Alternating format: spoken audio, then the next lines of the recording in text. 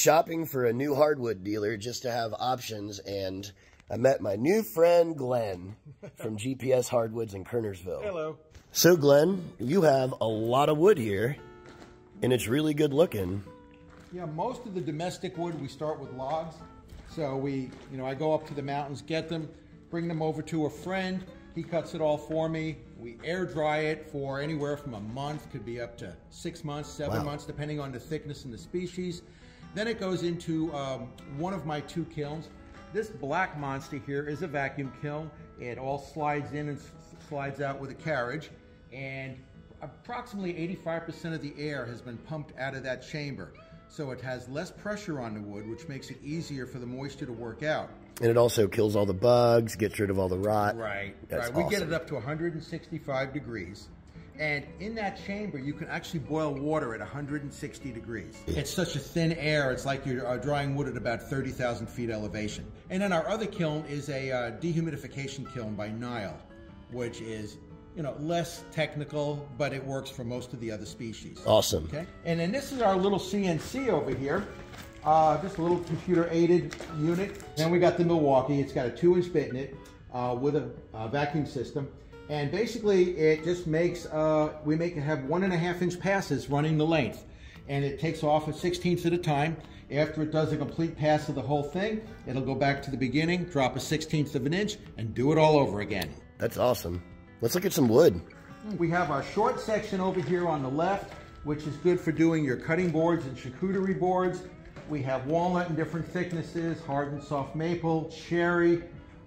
Those are the 3 that most people use for cutting boards and charcuterie boards. This is our oak section. Your walnut looks really good, by the way. Oh, thank you. We take a lot of pride in that. This is what everybody else in the industry sells. And we buy this already done. This is steamed walnut, which they will not tell you that. But everybody else sells this stuff. What it is there is more sapwood in here.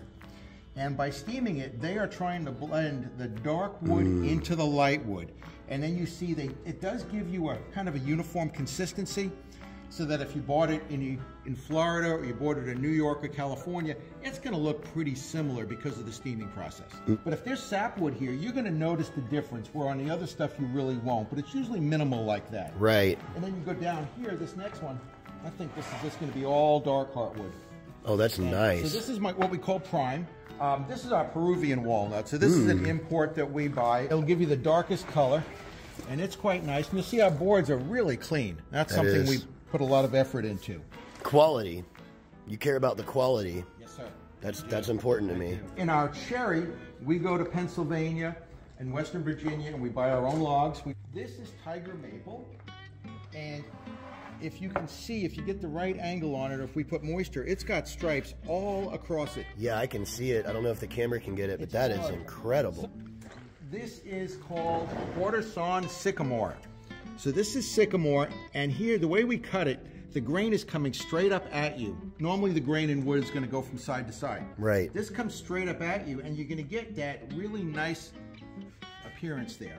And then this is what we call spalting, which is desirable. It's actually a little bit of considered a rot in the wood, but at the early stages, it's quite nice. You got some good Purple Heart. Oh, yeah. Yeah, we got Purple Heart, which is from Brazil.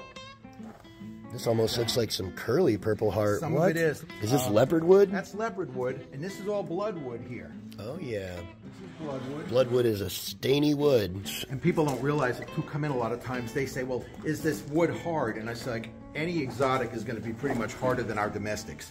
And now we have a whole bunch of amazing slabs.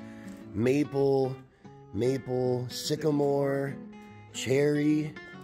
Look at this, Patagonian rosewood. Are you joking? This one's one of my favorites with that pattern grain on it. Oh, wow. Yeah, that is gorgeous. I'm going to have to buy one of those. 100% leaving with one today. Canary wood slab. Piece of cedar. That's red oak right there, right? That's a big piece of red oak. Yeah, that came out of the West Virginia mountains. That thing's probably 15 feet tall. And a bunch of black walnut. Right. If you'd like to know more, you can visit them at gpshardwoods.com.